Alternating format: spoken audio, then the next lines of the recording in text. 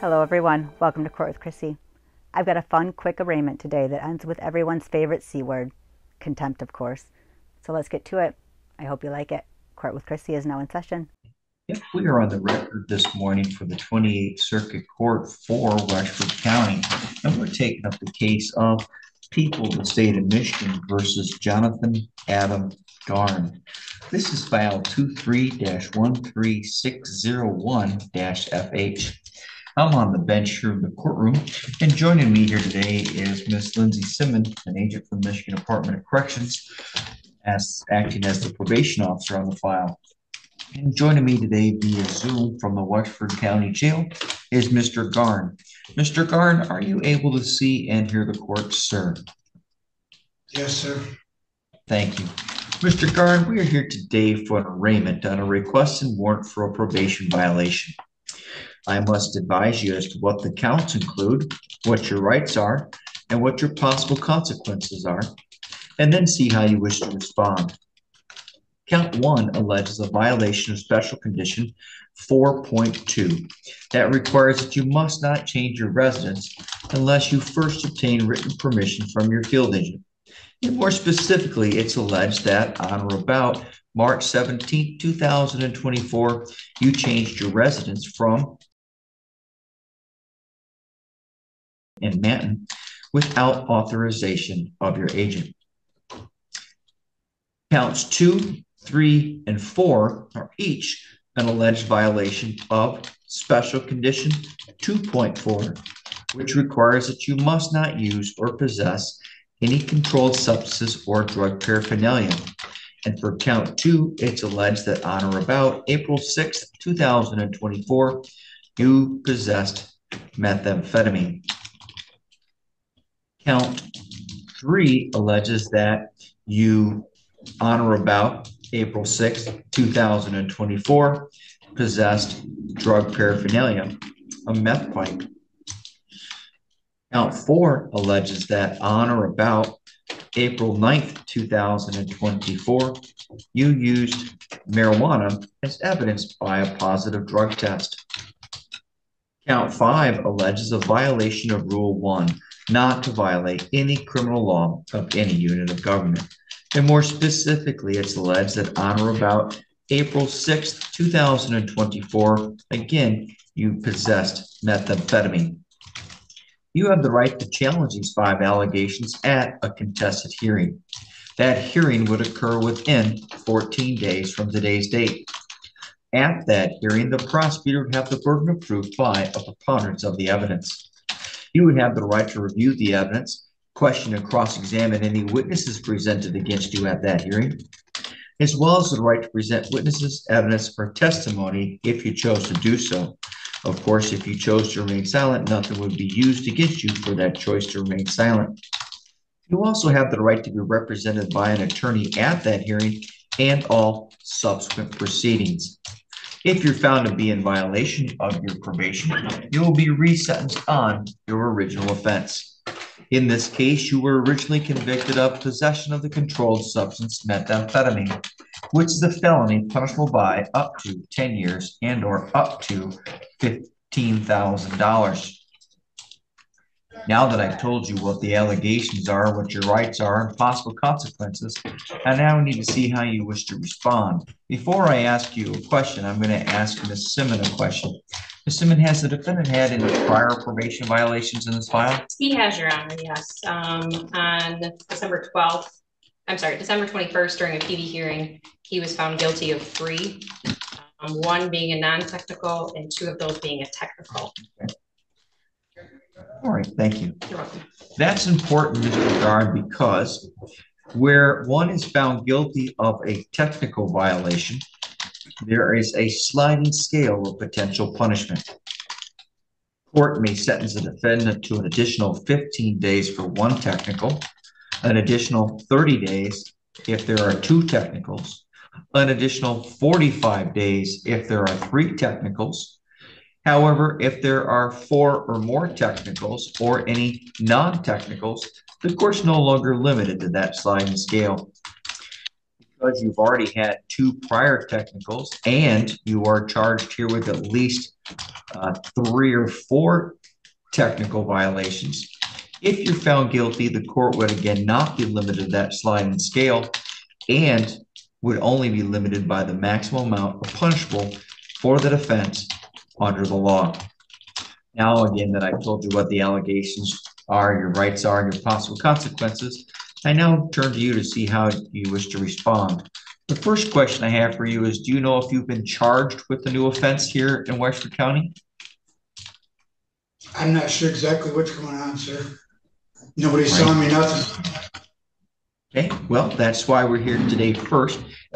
Ms. Simmons, why don't you tell me what you know, if anything?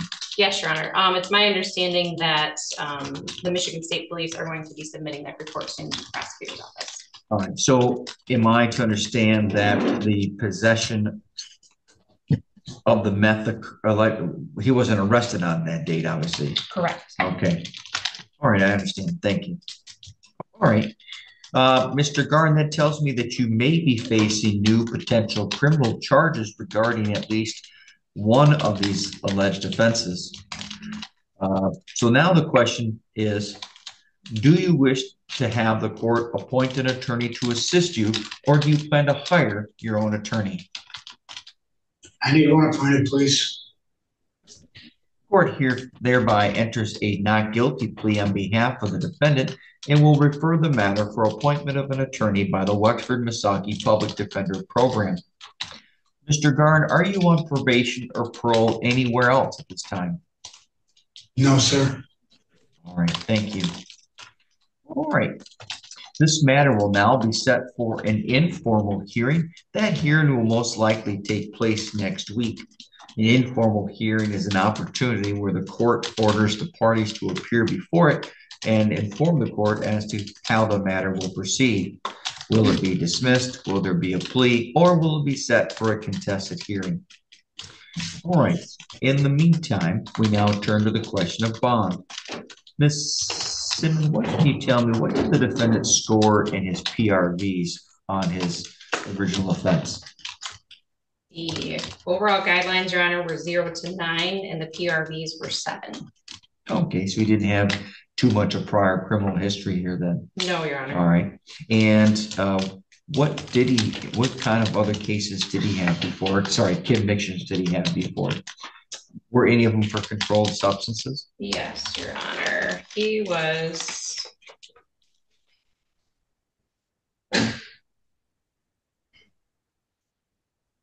on probation out of Missaukee County for possession of less than 25 grams back in 2020. Had some PVs on that case for use of methamphetamines. Then he had another case that was actually, he was found not guilty by jury trial in Missaukee County for drug-related offenses. All right. Case. And one thing I noted too, Your Honor, in my notes here, while he was on bond, we released him early on a PR bond for residential treatment, which he completed. It was 2 weeks. He did have a bond violation for a positive methamphetamine test. So while on bond, he was allowed to go to a treatment program. Correct.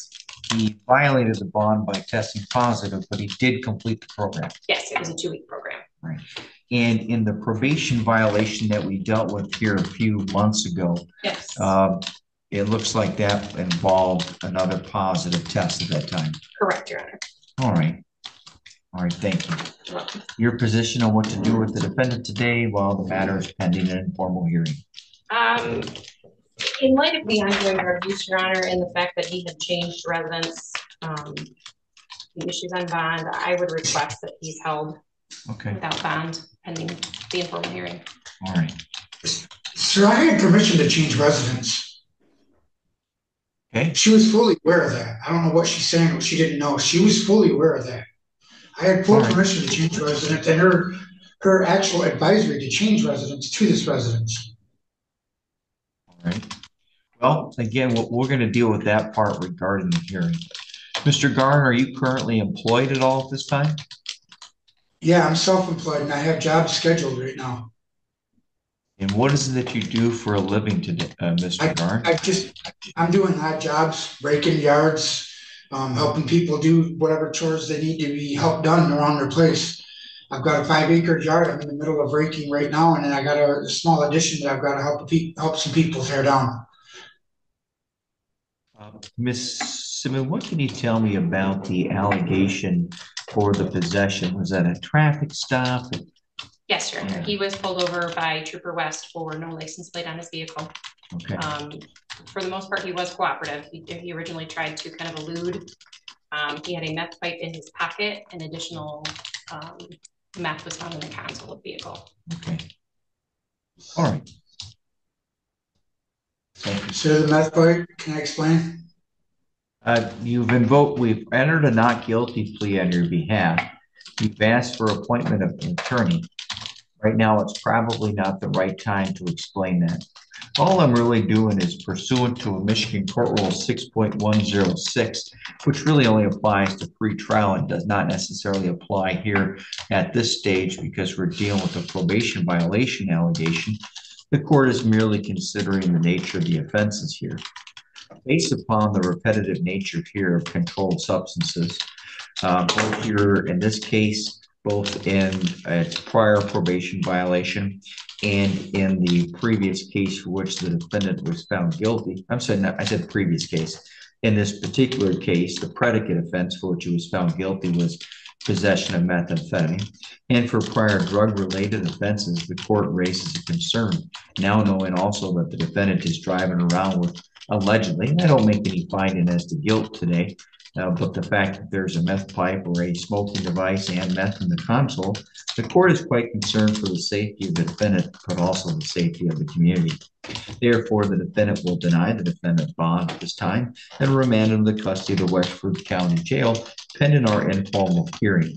Again, based upon my calendar tomorrow, or docket tomorrow, and my docket on Monday, and my docket on Tuesday, I suspect we'll probably be looking at this wedged in somewhere, maybe on Tuesday, if not Wednesday or Thursday. Thank you. We are adjourned.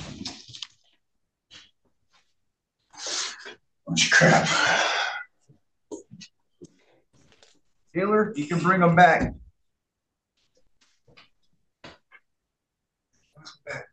Is anybody there in the jail? You want him back? Yep. Sir, I apologize. Right. It's okay. We're still on the record, though. And we are on the record now again, continuing for People versus Jonathan Adam Garn. We are ending that hearing, and at the very last moment, Mr. Garn decided to comment, quote, "Well, that's crap." The court therefore finds the defendant guilty of contempt and will sentence the defendant to 10 days. The court exercises its right to do so underneath a summary proceeding and therefore finds the defendant guilty, as I've already stated, and sentences the defendant to 10 days. Would you know what I referred to as that was crap? I don't care, sir. You don't chime in and start swearing when you're here in a courtroom session. Thank you very much. We are adjourned. It wasn't customary. I don't know what to do with them at this time.